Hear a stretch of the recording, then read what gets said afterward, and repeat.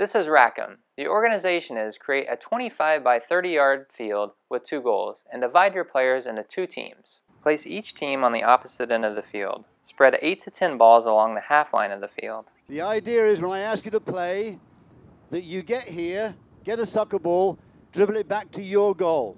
The activity is, on the coach's signal, both teams should rush for the balls and try to get as many as possible back into their own goal. Play! This will create many 1 versus 1, 2 versus 1 real game situations, along with dribbling and finishing. Once all the balls are in the goals, the winning team shouts, "Rack 'em!" and the balls are set up on the half line again, and a new game begins. More balls set up on the half line at the start will equate to more individual efforts, while less balls will force more 2 versus 1 and 1 versus 1 matchups. Try it both ways and see what works best for your needs. The coaching points are dribbling, passing, finishing, and defending. Also, attacking and defensive pressure, decision-making, teamwork, and real game situations are key. Very good, very good.